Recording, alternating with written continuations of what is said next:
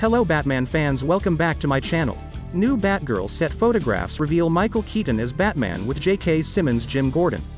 In 2017, Warner Brothers began creating ideas for a Barbara Gordon solo film, although it went through several major revisions before progressing in subsequent years.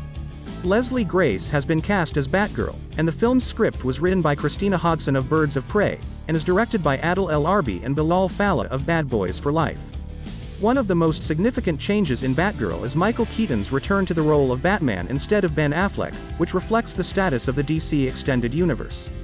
Despite playing Batman in the DCEU's Batman vs. Superman: Dawn of Justice, Ben Affleck appears to be on his way out with his upcoming cameo in The Flash. In the latter film, Keaton makes his long-awaited comeback as the Dark Knight, a character he hasn't portrayed since 1992's Batman Returns. While we'll have to wait and see how he fits into The Flash, the fact that he'll be back for Batgirl suggests he'll be the DCEU's new Batman. This allows Keaton's Batman to engage with a variety of different characters. Batgirl is now in production, and Michael Keaton's parts as Batman have just begun filming.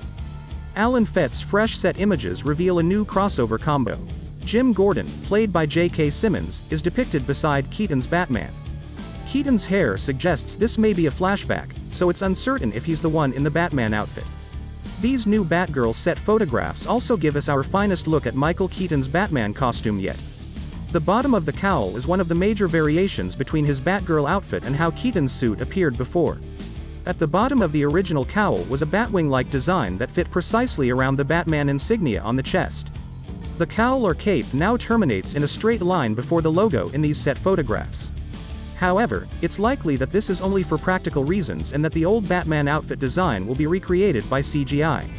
Fans would not have predicted an encounter between Michael Keaton's Batman and J.K. Simmons' Jim Gordon just a few years ago. It's also a precursor to the unnamed new DCEU canon.